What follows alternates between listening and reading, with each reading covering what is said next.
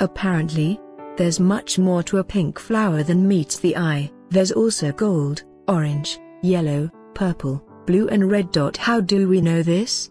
Well, it's all thanks to tetrachromats like Concetta Antico. Her unique condition enables her to see 100 times more color than the average person. My world speaks to me very strongly and then I can't wait to paint it, said Concetta, an artist based in San Diego. I've been told that you see gray, mostly, in a shadow. Well, shadows are fabulous.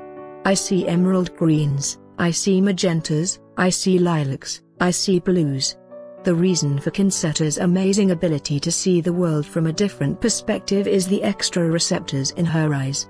Most people have 3 types of cones, structures in the eye that are designed to absorb particular wavelengths of light and transmit them to the brain, in their eyes. But tetrachromats like Concetta have 4 cones, so while the average person can only see 1 million colors, they can potentially view 99 million.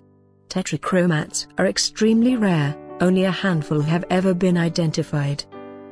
The 4th cone in their eyes are believed to process colors other than red, green, and blue that are visible to us.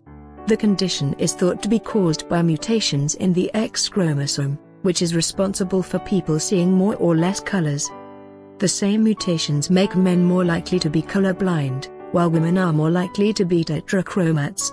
Concetta has been able to see extra colors since her childhood, but she was found to possess the genotype for tetrachromacy in 2012. Everything is amplified in color and I didn't realize everyone didn't see it, she explained. When I heard the test results, there was a soothingness in me, a sigh. I said, okay, this explains so many things.